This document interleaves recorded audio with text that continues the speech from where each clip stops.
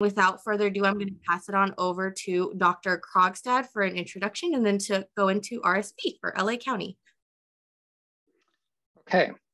Good afternoon. I hope everyone can see my slides well and can hear me well. I'm going to start it occurred to me that nowhere in this do I have a specific explanation for how this virus, respiratory syncytial virus, gets its name. And the syncytial just refers to when you're looking in a microscope at the virus growing, an appearance that you get, something called a syncytium. But it is way too many syllables for polite conversation, for easy conversation. So RSV is what I will always use, and that's it is unusual to actually hear a physician or a scientist use the full name when RSV will do.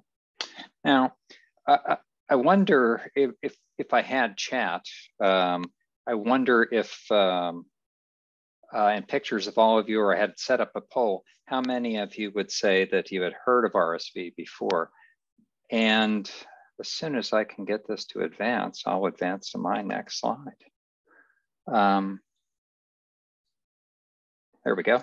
But those of you who may have had some knowledge of RSV are probably used to thinking, as most physicians are, that this is a disease of childhood. Here, for example, is a scenario that jumps to mind for many pediatricians. When you envision a child who typically is under the age of 6 months, often premature, who encounters RSV and doesn't do well with it.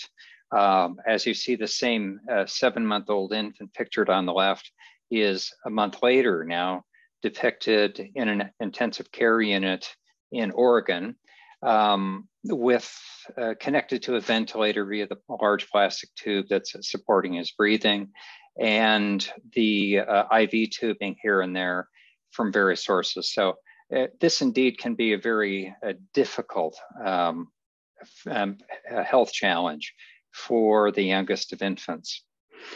However, there's much more to it than that. And here's the topics that I plan on discussing. I want to give you an understanding what RSV is and how it has been an annual public health threat for decades. I want to give you some sense of the severity of it and how it's different from influenza, the flu, and COVID-19. I'll provide a discussion of strategies for preventing children and adults from getting RSV and how it's treated at home, and a few words about how it's treated in the hospital as well.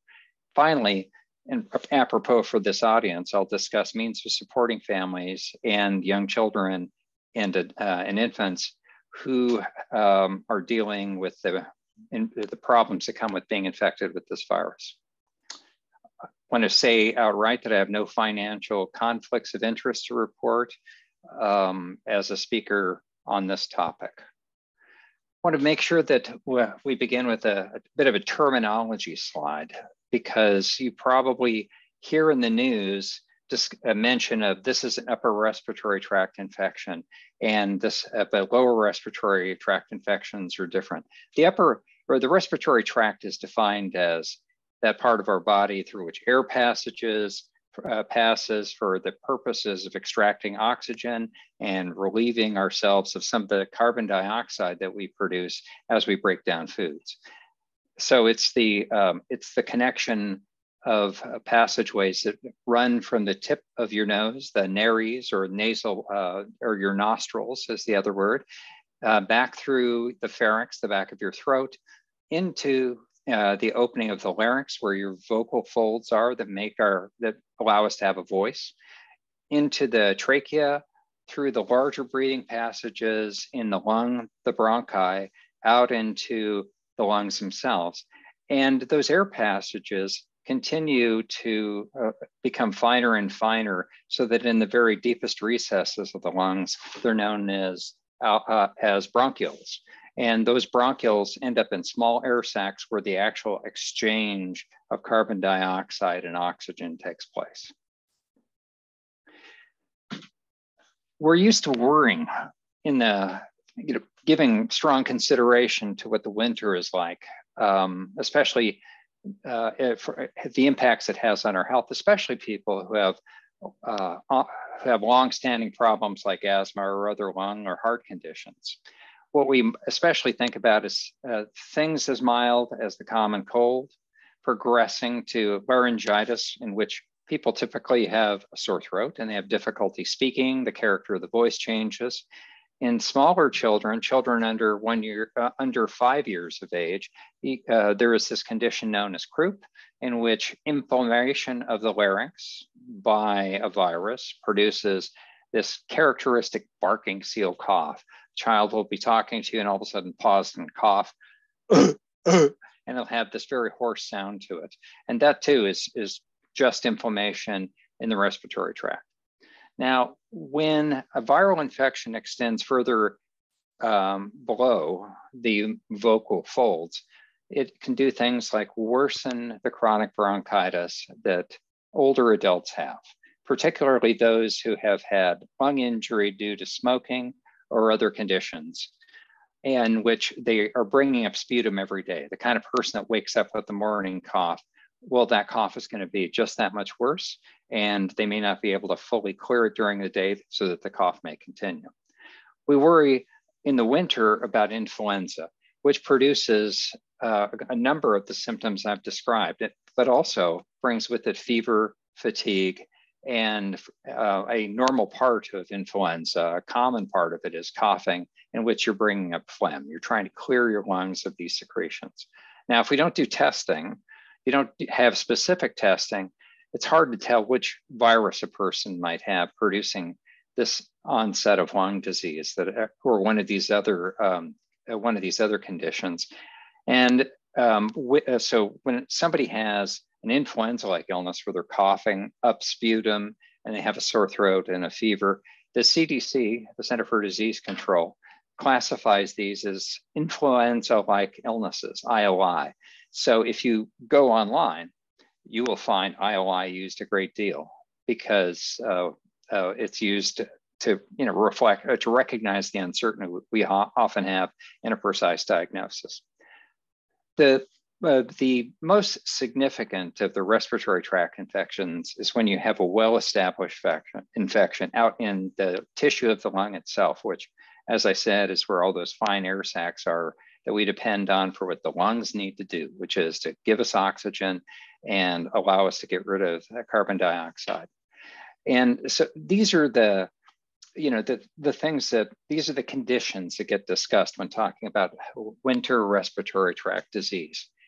Probably the most feared of all of these, or the one that historically has been of the greatest concern, is influenza. Influenza existed before the 20th century, but in the early part of the last century, we had this worldwide 1918 to 1920 epidemic. It gets referred to as the Spanish flu, but it didn't actually start in Spain. It began here in the United States, in Kansas. And in the first month that this epidemic was, this outbreak took place, 195,000 people died in the United States. And from there, it began to spread through the world, producing ultimately about 500 million cases and 10 to 50 million deaths.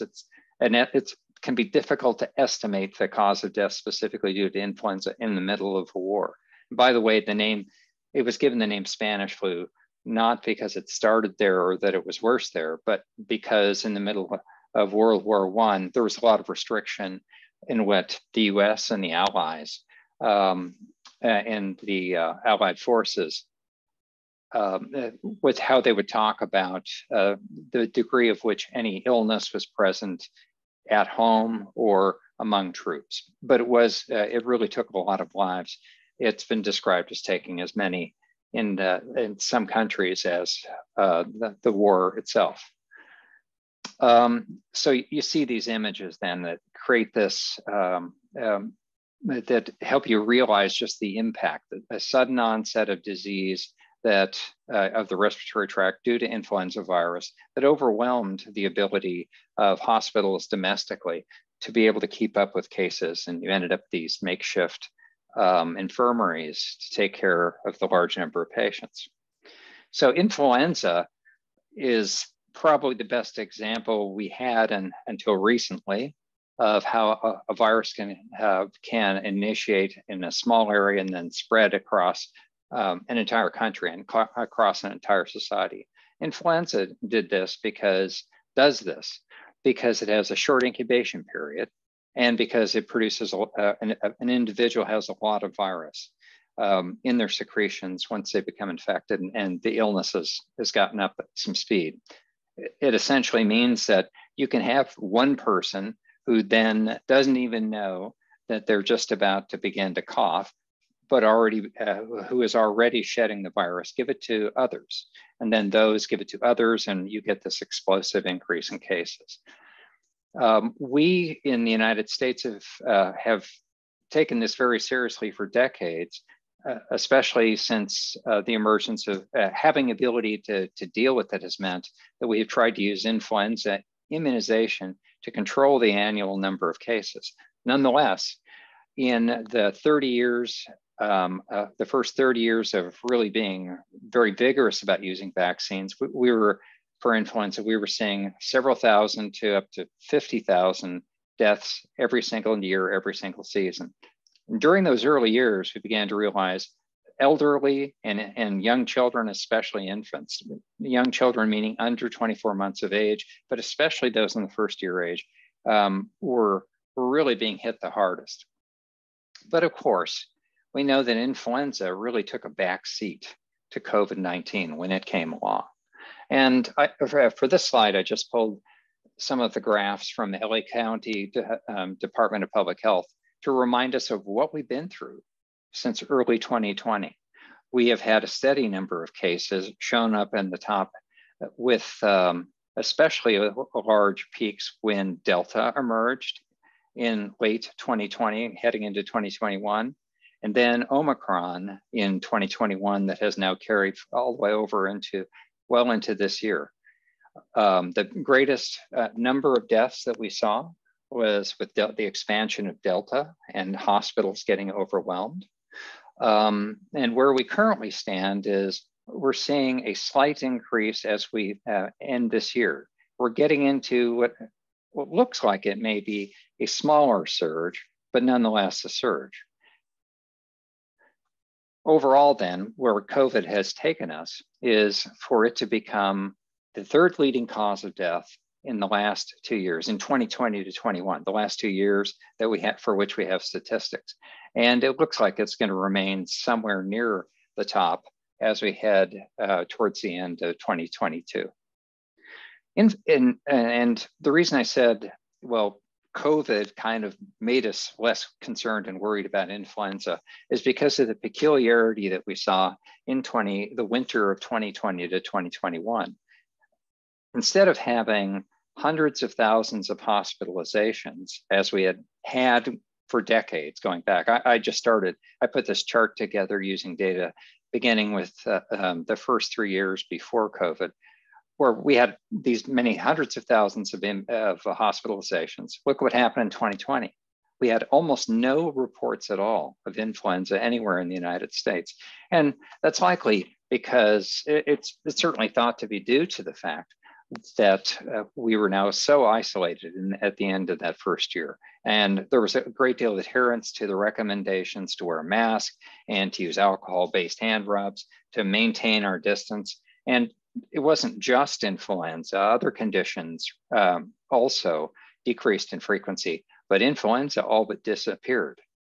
Last year, we had a resurgence of some cases, and this year, we're on our way to having what would be a more typical season, unfortunately. The number of cases in the first, since influenza was first detected and circulating in large numbers 2 months ago, is already back up to, it looks as though it's ramping up the way it would in a typical year. In fact, when you look at CDC's map of where the greatest activity is, only 7 states has a higher fraction of people that are turning up test positive for influenza. And so California, shaded in the brown here, is only exceeded by the purple states, which have gotten ahead of us. But this comes at a time when we also have these other respiratory virus concerns. Bringing it home more locally, the California Weekly Report on Respiratory Virus Infections show us that most of the state is categorized as having a high level of hospitalizations and a high level of reports of illness. In the last week that was reported, numbers were still going up 4.3%. There had been 57 deaths in the state and 22 separate clear-cut outbreaks that had occurred. It isn't, I don't know why this is the case, but at the moment, we are better off than the southernmost counties in California that have still a still higher level of virus activity than what we're currently seeing. Okay, so I've tried to just set the stage on where we have been this year, where we've been the last couple of years. Let me pause for a second and see if you have any questions about this part so far, about COVID and where we've been and any of the, the changing characteristics of it. I'll wait a minute and see if anything shows up in the chat. And by the way, I can't see chat, so somebody will have to relay questions to me. No worries, Dr. Krogstad. We don't have anything in the chat just yet. Okay, fine. So I'll move on to the next slide. So here's our new challenge for the year, for this winter, one we haven't seen in the last couple of years. And that is an increase in respiratory syncytial virus activity. I've tried to give you an idea what it produces and when it usually, and that it is a winter virus, but it's doing, what we're seeing is unprecedented, especially here on the West Coast of the United States, when in seeing such a large surge, and in particular, the timing. Look at this slide. This shows you how things have gone for the previous 4 years. So this is a cycle of the beginning of the end of fall and the beginning of winter leading up until, so it goes in a cycle back into September, where fall is coming to an end. Look at the red dots, look at the purple dots. You'll see that the peak time for respiratory syncytial virus cases, RSV cases, is typically early January. And we really seldom see much before early December. Last year was a little bit different in the green, but now let's see what now you can see what's happening this year. That we started seeing a marked increase in cases first week of October. And in fact, the peak is now at a rate of 4 hospitalizations per 100,000 for this year, which matches 2019, which was a pretty heavy year for RSV. We've already hit that. And so that's in particular why we're hearing so much about RSV. The COVID may be slightly slowed down, but RSV is certainly there in large amounts, and that obviously puts a burden on our healthcare system. So now I'll focus a bit more on RSV, what it is, what are the most concerning manifestations of it, how it can be prevented, and what we should expect looking forward to for things to get better, just as they have for COVID. For COVID, we now have vaccines. We understand the transmission pattern. We have good tests, and we're much the same place with RSV, except for having good treatments. So what is it? RSV is a virus that is capable of causing disease in both the upper and the lower respiratory tract. In most children, adolescents, and adults, it causes sore throat, runny nose, giving the appearance of a common cold, croup that I tried to imitate early on. It is an important trigger of asthma attacks in young children. It is also a cause of pneumonia, but generally only in young children and severely immunocompromised people.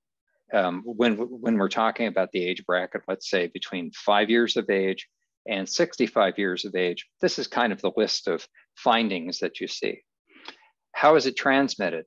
It's a bit different from COVID, let's say, where after some struggle, we realized that COVID is transmitted by close contact. COVID is transmitted by droplet spread. Coughing and sneezing allows us to toss water droplets at each other, have them land on surfaces that we can touch and accidentally inoculate ourselves. COVID, the SARS coronavirus type 2, also can be spread by aerosols that can spread some distance in the air. And some famous outbreaks that have occurred, for example, in Washington State, where a choir outbreak first demonstrated this. People singing loudly, even if spread apart, meant was this? Well, that at that choir practice, people that were keeping their distance still managed to transmit it pretty effectively to each other, resulting in a number of deaths at this one particular church. RSV is less than that. RSV is largely close contact, fairly short distance droplets, and on surfaces. The droplets that land on surfaces, however, the virus can remain viable. It can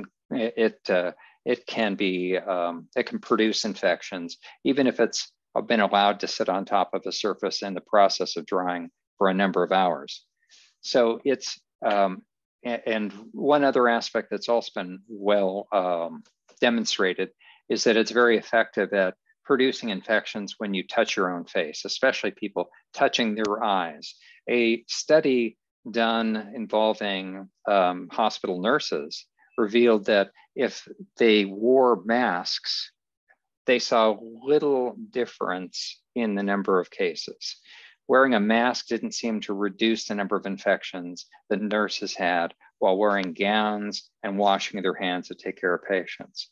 When they made goggles that covered the eyes and the mouth, now you saw this reduction. So apparently nurses and other caregivers were inoculating themselves by touching things and forgetting if they had to push their hair back or straighten their glasses or something.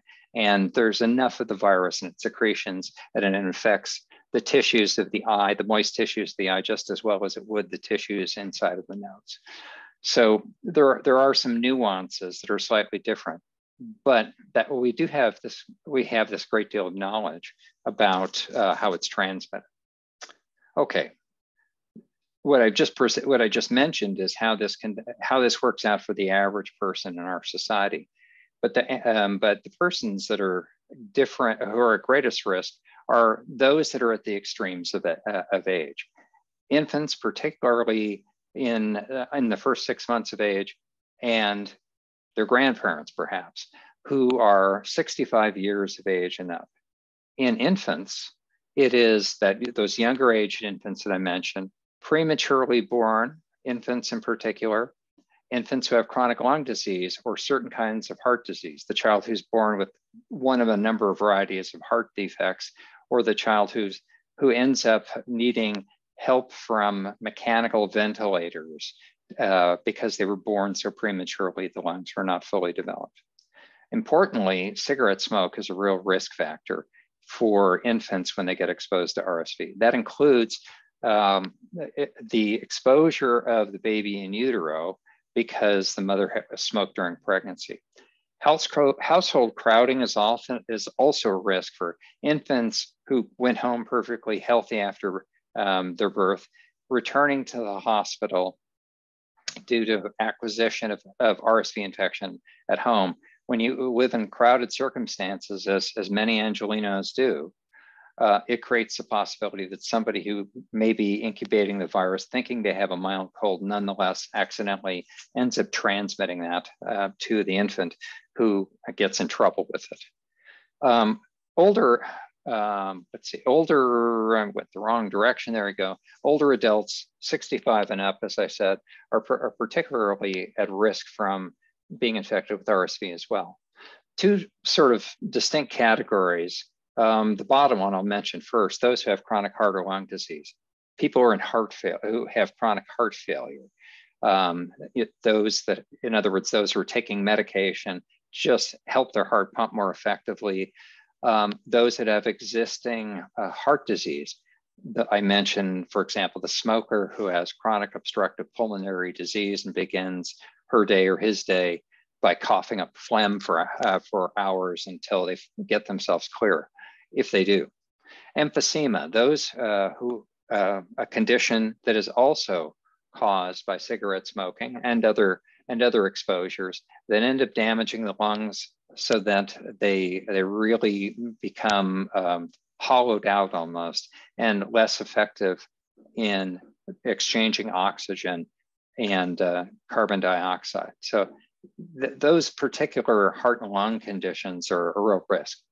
On the other hand, there's the general description of the frail adult that comes into this. Frailty is a concept that's emerged in the last 10 to 20 years in medicine, that the accumulation of injuries or illnesses that lead to general weakness or fatigue, lack of strength, these are make it more difficult for an elder person to begin to, or to be able to tolerate the sneezing and coughing and increased work of breathing that can come from having an RSV infection.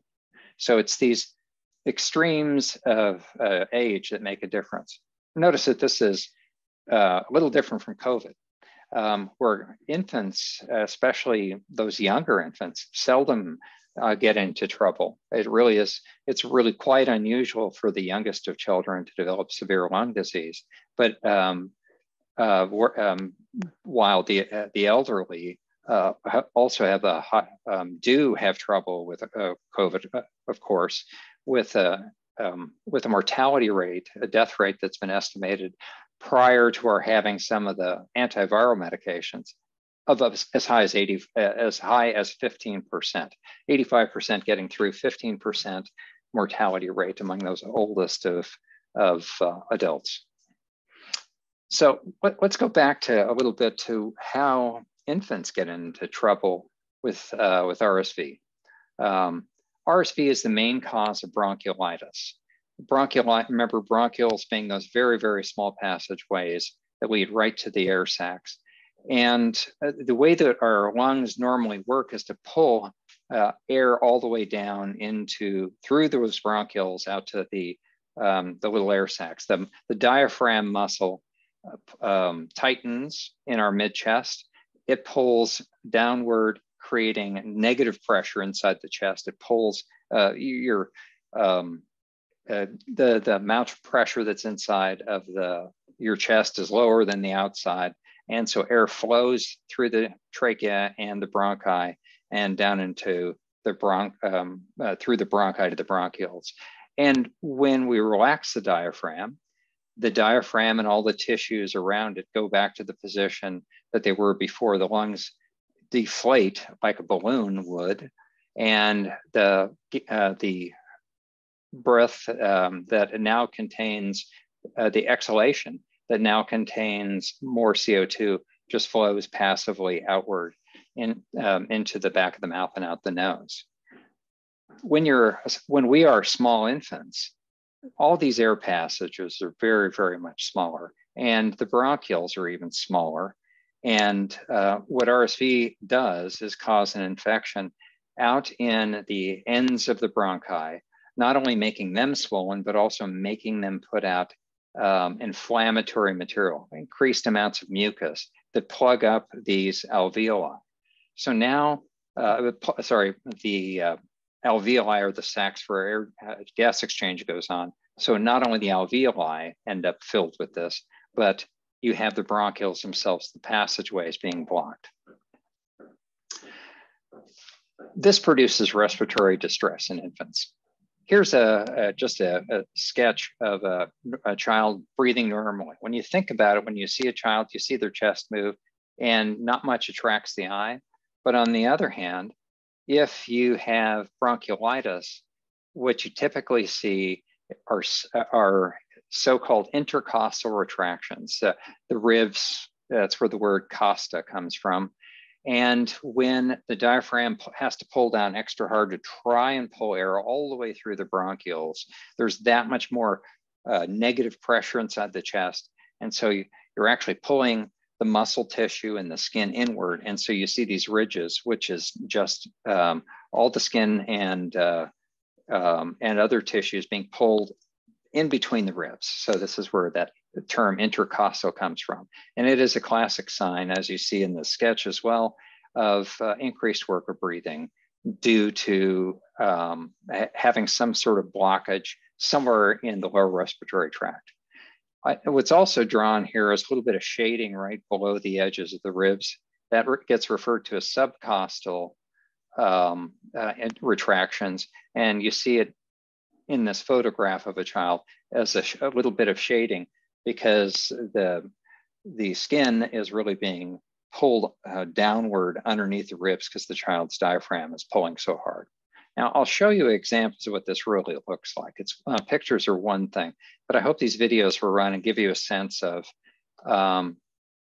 what these really look like, these signs of respiratory distress. So this will start in a second. And the first thing I want you to look for is those intercostal retractions, but then it'll show us some other derivatives. So here are the retractions in the, when this starts, you'll see the retractions between the ribs, right? Especially like right in front of the elbow on his side. This child doesn't look overly distressed, but he is working harder to breathe. So the audio is not on this, but you notice how quickly this child is breathing, and he's rocking so hard to be able to breathe. This child is doing the same, but he's actually making some really noisy, wheezy breathing because he has, because of swelling up in his throat. Now, in this child, look up here at his nose, and you'll see that he has this condition called nasal flaring, where his nostrils are opening up. And this child is showing you sternal retractions, where he's actually pulling it down so hard with the diaphragm that the sternum is moving in. Sternum is made entirely of cartilage for a number of months after birth. And so you can really see it flex when he's sucking in the air so hard. I'll show you one other video of this. And with this child, when I started, make sure you look at his nostrils and then look at the subcostal retractions as well, and how fast he's breathing. Here we go, nose and underneath the ribs. So you can see him spreading the nostrils. You can see him sucking in down here underneath the ribs. May even be able to see a little bit of the, sucking between the ribs. So these are, and the respiratory rate here is, I should have counted it before, but it's certainly faster than 60, and where 60 is the usual maximum respiratory rate for any child. All right, so that's what RSV looks like in the small child. And what you've already gotten a hint of from looking at from some of the other pictures I showed, is that the problem is that they're not able to get enough oxygen in. So when you put one of those little pulse oximeter devices on the finger that measures how saturated with oxygen the blood is, you'll find that they're at such a low level that it does produce a feeling of distress in the infant and can make the body work harder just to be able to do the normal things that it needs to do, including trying to feed with a low oxygen level in your blood. That typically will make infants very uncomfortable. But then let's talk about adults for a second. And that's what I know what I was going to mention, I'm sorry. I was going to mention that when a child gets hospitalized, it's the key thing is just maintaining high enough level, providing extra oxygen if it is needed for the child, and making sure that they're getting enough fluids in if they're breathing so hard that they're practically choking while trying to breathe. Now, let's talk about RSV in the elderly for a second. Here, I don't have the same sorts of pictures. The numbers, I think, though, speak loads.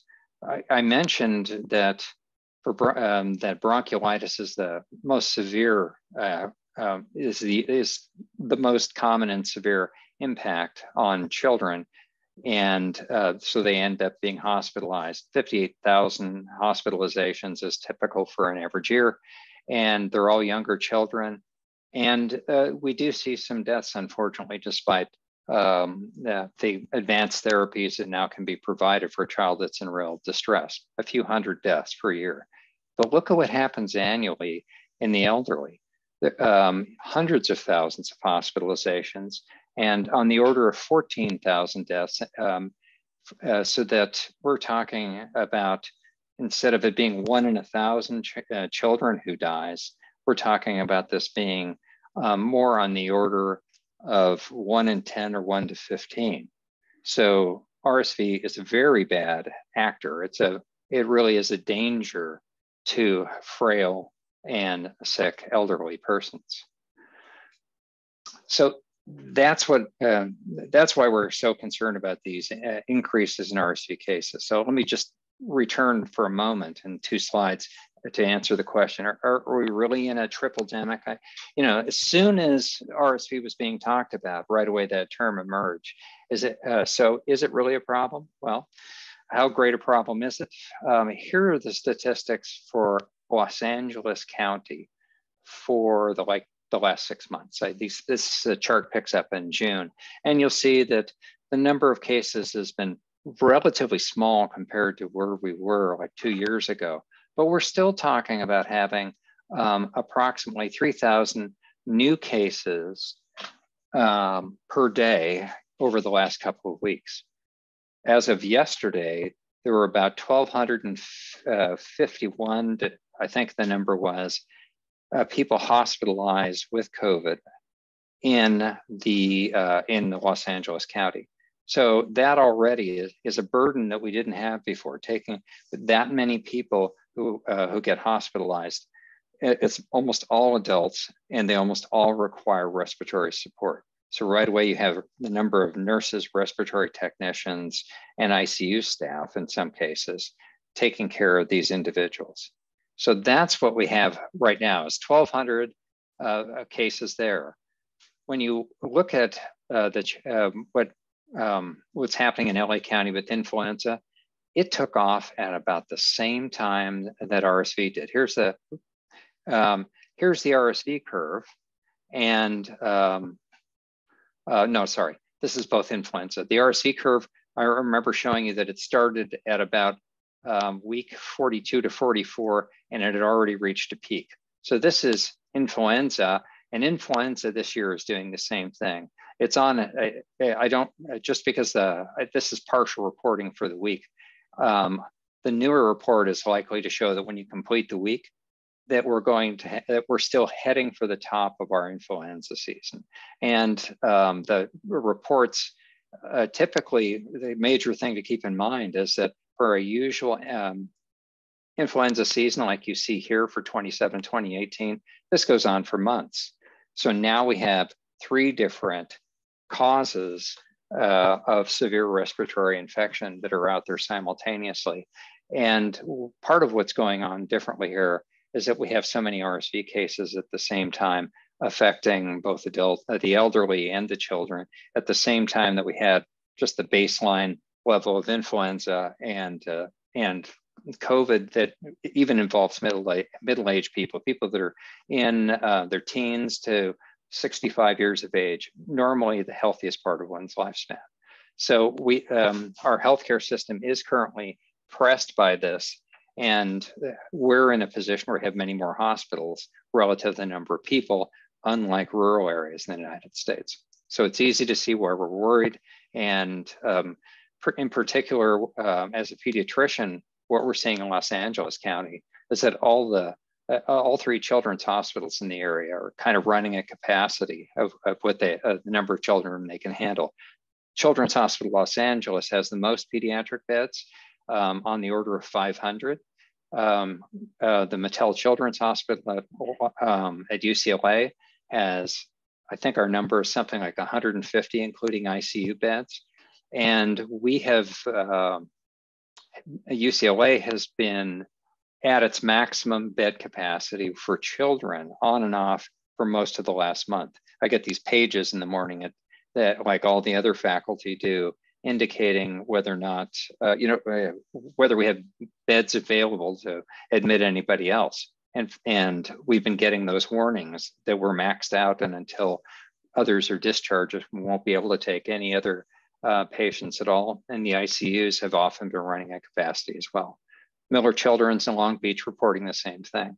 So this RSV is affecting healthcare in Los Angeles, just as it is, as is being talked about in other major cities across the US. What can we do about that? Well, we can, it's always best to prevent what you can't make go away promptly. If you can't treat it, make sure it doesn't happen, is always especially if you can't treat it. It's better to prevent disease than it is to treat. Here's what we should all be doing. First, that we should be covering our coughs, demonstrating good cough hygiene, not just coughing out loud or sneezing out loud. Better to not sneeze into your hands or cough into your hands, because then you've now inoculated them. So whatever you touch, you're going to be able to spread the virus about. CDC suggests that using a tissue to cough or sneeze into is better, because at least that is rapidly disposable and lessens the chances that your hands are heavily contaminated. Don't have a tissue, don't have time. Coughing into the elbow, into your own elbow is a way to kind of contain things. But of course, then you should be washing your hands. Hand washing with soap and water for at least 20 seconds is making sure that you get the touch surfaces, not just rubbing the middle of your hand, but the fingers, your thumbs, tops and backs of your hands. 20 seconds is how we should be doing it. And watching what we do once we finish washing our hands, like grabbing a paper towel and rubbing our hands using that paper towel to shut off the faucet if the water has to be shut off manually. So washing is our second line of defense in terms of avoiding spreading these droplets around. RSV doesn't exist anywhere else except in humans, so avoiding close contact to an extent is advised. This is the best picture I could find for somebody who looked like they were resisting close contact at the moment, perhaps for a number of reasons, but nonetheless, close contact and keeping some distance from each other, as we did in early COVID days, is advisable if you're in contact. It's especially advisable if you're in contact with small children or with the elderly. Let's just think about how easy this is to spread, and the fact that we're in the middle of this surge in cases. And then avoiding sharing cups and utensils with other people. So there we go, my last picture. Better to have your own cup and your own beverage kept separately. So those are hygiene things mostly. What else can we do to prevent infections? It can be difficult because of our sense of responsibility and the fact that we have to have jobs, but staying at home from work or school when you're sick until the symptoms improve and you can really control your own secretions at the very least. You're not having episodes of sneezing and coughing. That is an important consideration. Also, frequently touched surfaces should be frequently cleaned. This includes doorknobs in your own home, let alone surfaces where you work, where other people may come in contact with them. Keeping infants under 1 year of age out of daycare during the RSV season is recommended by CDC, and I recognize that that can be very difficult for families who have to have a job. I mean, have to work to keep food on the table and keep a roof over their heads, and where even days make a difference. Nonetheless, for those who somehow can work out a different daycare kind of situation, avoiding larger daycares, avoiding situations where the children go in and out, and because where you have a different population maybe every day. Smaller daycares, in-home daycare centers may be better in some cases at preventing exposure to RSV. How do we treat RSV? Well, you treat the symptoms mostly. Keep the nose of infants free of secretions using one of the blue rubber bulbs. I guess they come in other colors. I always see the blue ones. But using that to aspirate the secretions to make it easier for the infant to breathe, because so much of their breathing occurs through the nose. Monitor and treat fevers. A temperature of 100.4 or 38.3 or more is considered a fever by most pediatricians.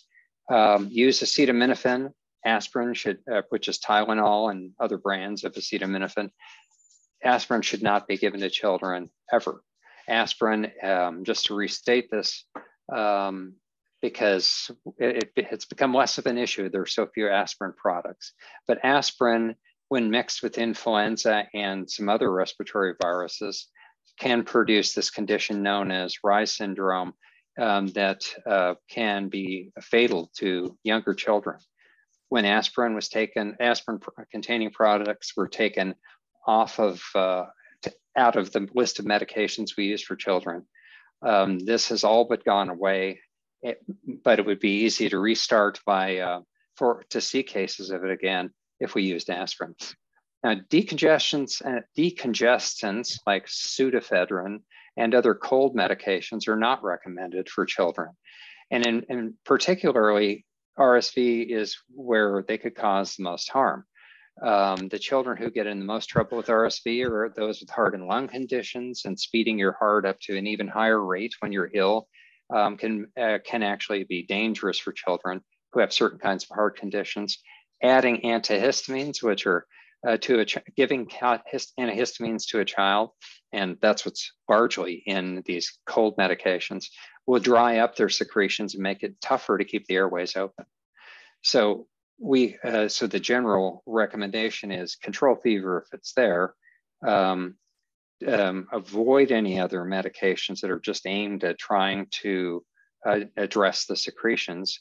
That will have to run itself out, run its time, which is typically less than a week.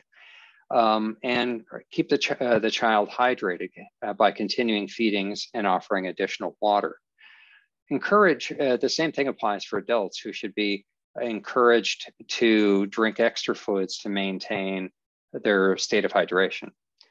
There are no specific medications that have an effect on RSV. Antibiotics have no effect. There are no antiviral medications that have been developed for any other kind of virus that would work. We simply, at present, have no antiviral medications. I probably should have put this slide in early to say there is a strategy. There are strategies for preventing that are medication-based. We don't have vaccines yet, but a number have been tested and are under testing now. A successful trial was recently published in the New England Journal of Medicine showing this, the effectiveness of a vaccine for pregnant women so that they would produce antibodies instead of getting cold symptoms, and that those antibodies would then cross over the blood into the infant's bloodstream and protect them from serious illness in the first 6 months of life. So we have used that strategy is being used now for two other diseases right away. Our tetanus shots, the tetanus shots that we all get, protect against a condition that I've not seen here. I've only seen in Jamaica, only seen in Haiti, which is tetanus in newborns, where an infection produces a toxin that can be paralyzing. So an important aspect of public health in all countries is the use of tetanus vaccine for everyone, not only to protect them, but in the case of women of childbearing age, that protects their infants from acquiring, from developing tetanus just by coming in contact with the toxin-producing bacterium. We also do this with whooping cough, with pertussis vaccines. We immunize, the current standard in the United States is to immunize a woman at the end of each pregnancy, because so that if she has other pregnancies in the next year to 2 years ahead, while the vaccine is still providing protection, it reduces the risk that the child will have pertussis in the first 6 months of life. The mortality rate can be very high in newborn infants because of the injury to the lungs. They simply cannot breathe while going through the hacking, repeated cough that is typical of pertussis. So by developing RSV vaccines, we may be able to make finally a dent in the number of annual cases that occur in young children in the United States.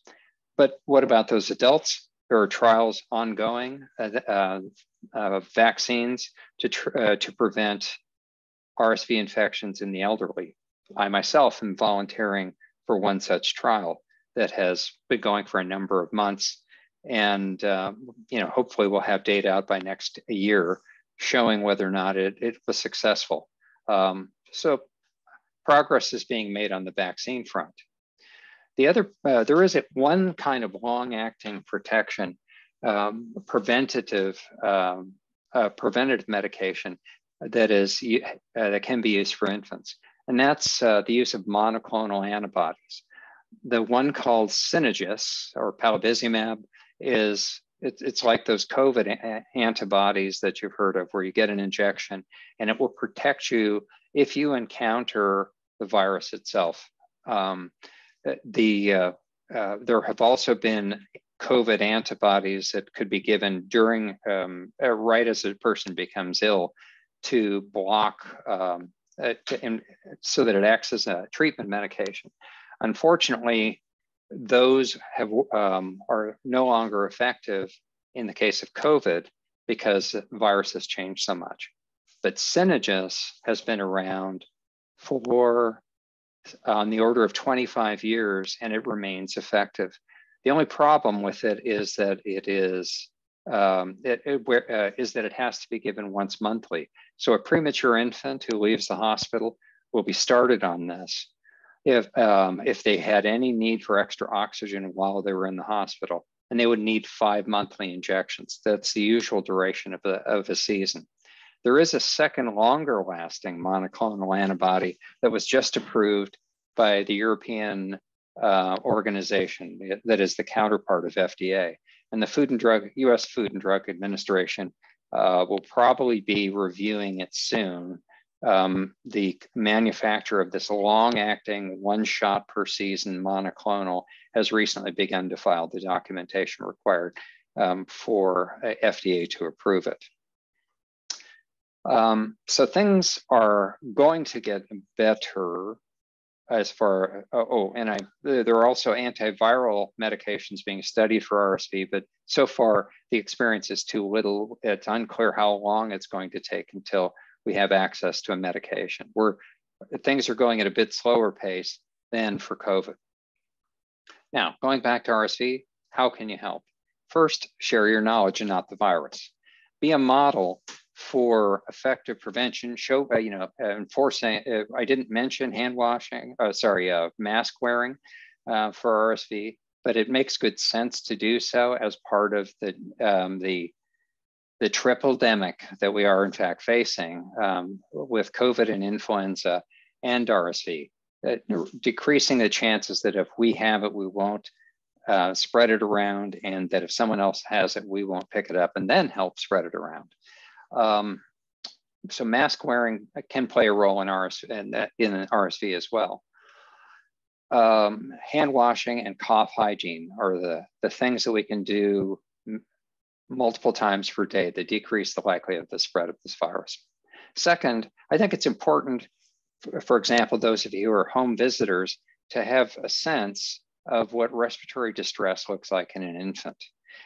The adults can tell you that they feel short of breath and that it's so hard to breathe, and that the coughing or sneezing that they're going through is really making it difficult for them to feel comfortable. Infants cannot. So recognizing the rapid breathing, the retractions, persistent coughing, those things that come with RSV, knowing that having that information in hand can help you teach others about it and recognize it when you see it, and encourage people to seek medical help for their child.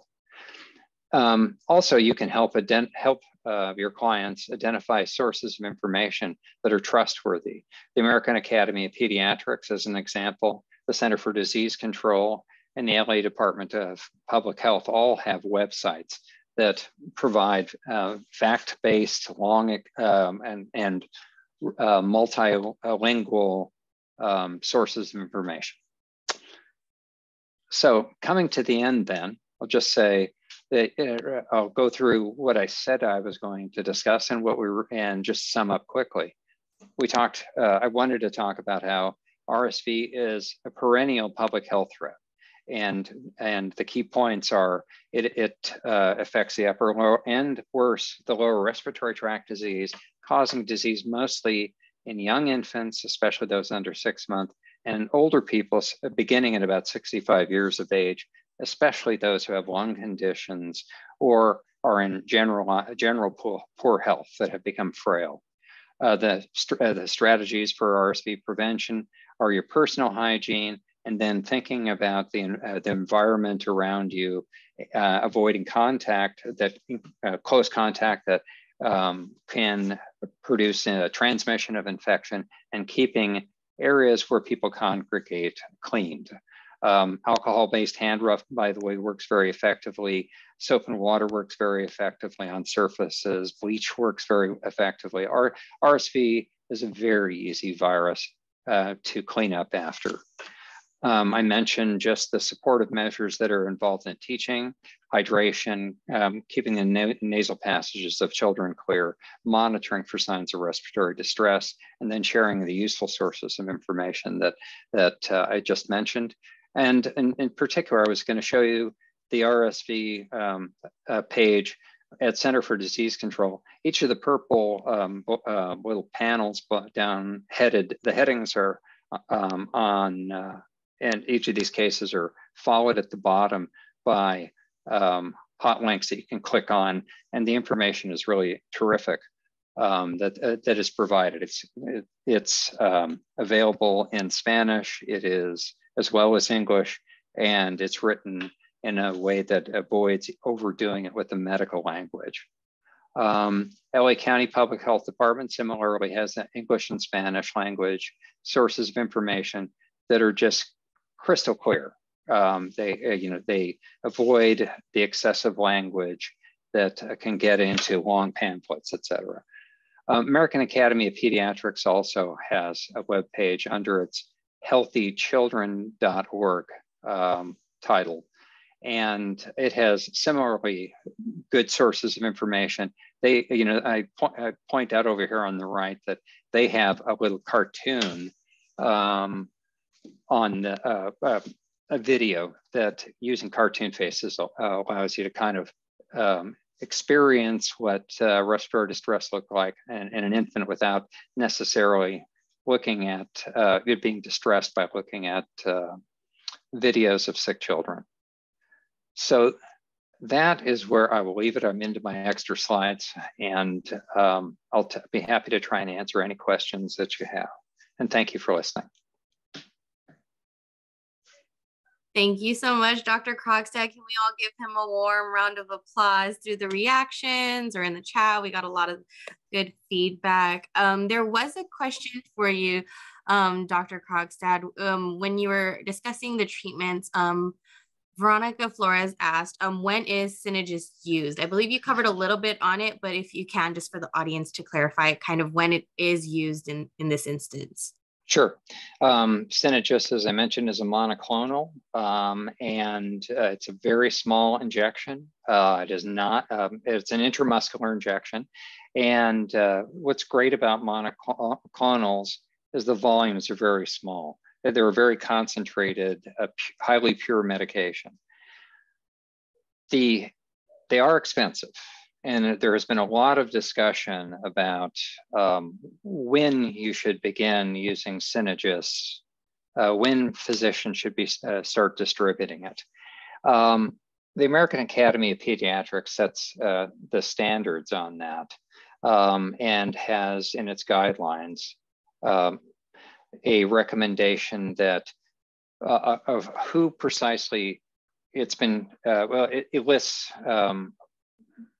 the types of heart conditions, for example, and the types of lung disease. Who's at really greatest risk when we really drill down and look at the health conditions that make you at greatest risk? Okay, so the season is normally 5 months long. This year, we'll see how it runs out. Starting early may mean that March will be the end of it, when in fact we would typically get to the end of April.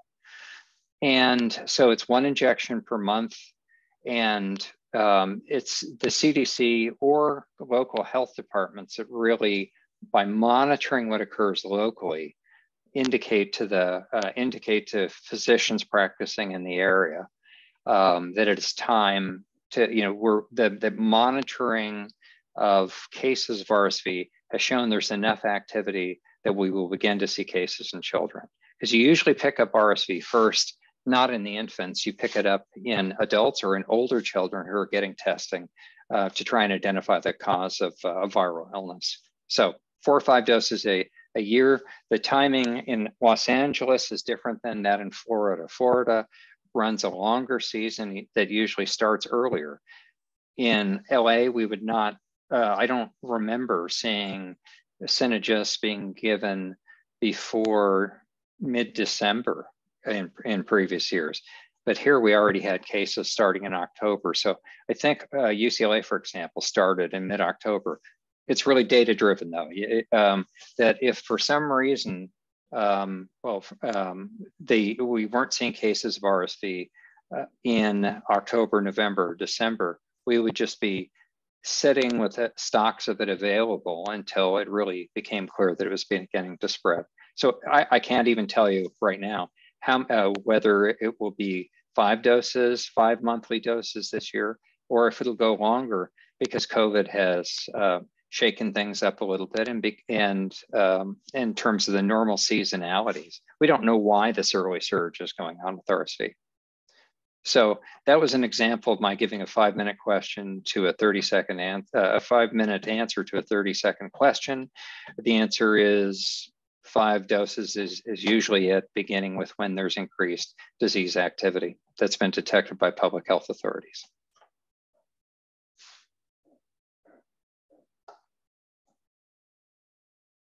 Great, thank you so much. And we have another question in regards to that. Yes. It was, what is the age recommendation for Synagis? Yeah, Synagis is given almost, it's seldom given beyond the first year of life. And the reason for that, I say it that way, is a child, you usually have some, it isn't the health, it isn't, I kind of listed some of these risk factors, and premature infants get in more trouble than infants who are born in term. People with heart disease of certain kinds also have trouble with RSV. And, yes, you do see term newborns who will just develop a serious infection. So, but not usually 2 seasons in a row. Children will often get a second RSV infection the next year. It's just as we have seen with COVID-19, that the immunity that you get from one infection doesn't last forever. It's not like measles, for example, where if you get measles, very serious disease for some who get pneumonia or encephalitis, but all people who get measles one time are protected if their immune system is anything resembling normal. With infants, what happens? It's more with infants with RSV. It's more like COVID, that you're protected for the remainder of the season.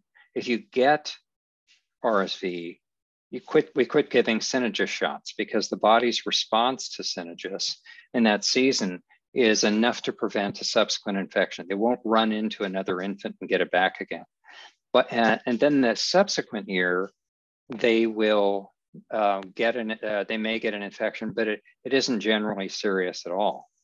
So it's in general, you're going to see Synagis used in the first or maybe the second year of life, depending on the infant's circumstances.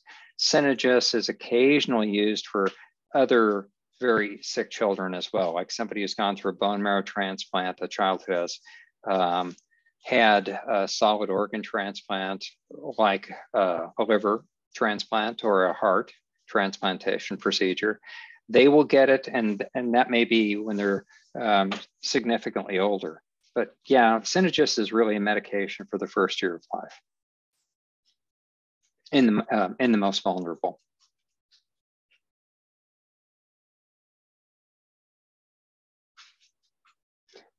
Any other questions? Well, thank you very much for your attention, and I would appreciate any feedback in the comments. This is my first time giving this kind of presentation to this kind of group, and I did see at least one comment in the chat that the videos that I put in there were helpful. It is very striking when you first see a child that ill, and it's it's good to know that those are symptoms that need to be attended to. And if you have any other suggestions, I'd be happy to hear those as well. Thank you for your time. Thank you so much, Dr. Krogstad. We do have one more question if you could answer it. With RSV in adults, does it look the same, like same signs and symptoms as it is in infants? For example, like the nose flaring and the sucking in of the ribs that you had previously mentioned. What does it look like if it's not the same? You may see nasal flaring, but the chest is not nearly so flexible in us because our ribs are now fully solid bone, and we can at our size we cannot usually do the intercostal retraction, but you may in fact see it. Mostly, what you'll see is the faster breathing rate, the coughing that often goes with it, because I said the collection of secretions in the lungs and in the bronchi are what cause people to have more difficulty. A feeling of shortness of breath because of all this difficulty in breathing is what people will report. But it's mostly seeing people maybe rock their shoulders as they try to open up their chest the same way that when a baby pulls his diaphragm down to try and just pull harder to get air into it. So people will raise their shoulders, lean forward. You see them positioning themselves to try and just take bigger, deeper breaths. But mostly they will, a conscious person, may have difficulty breathing and therefore even have difficulty reporting to you that they feel short of breath. But it's looking for the focus on breathing that is going to be the major symptom, plus how fast they're breathing.